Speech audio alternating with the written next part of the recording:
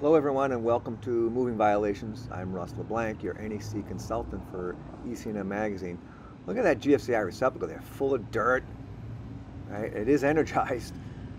We got these cords plugged in and these lights are working, but does that GFCI receptacle actually have any GFCI protection? I hope so.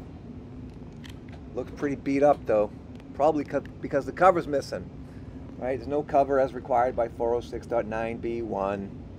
It's not a weatherproof enclosure, obviously.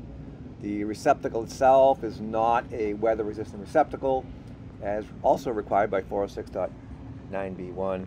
And I would say that the broken cover and that damaged box there, that's a violation of 110.12b.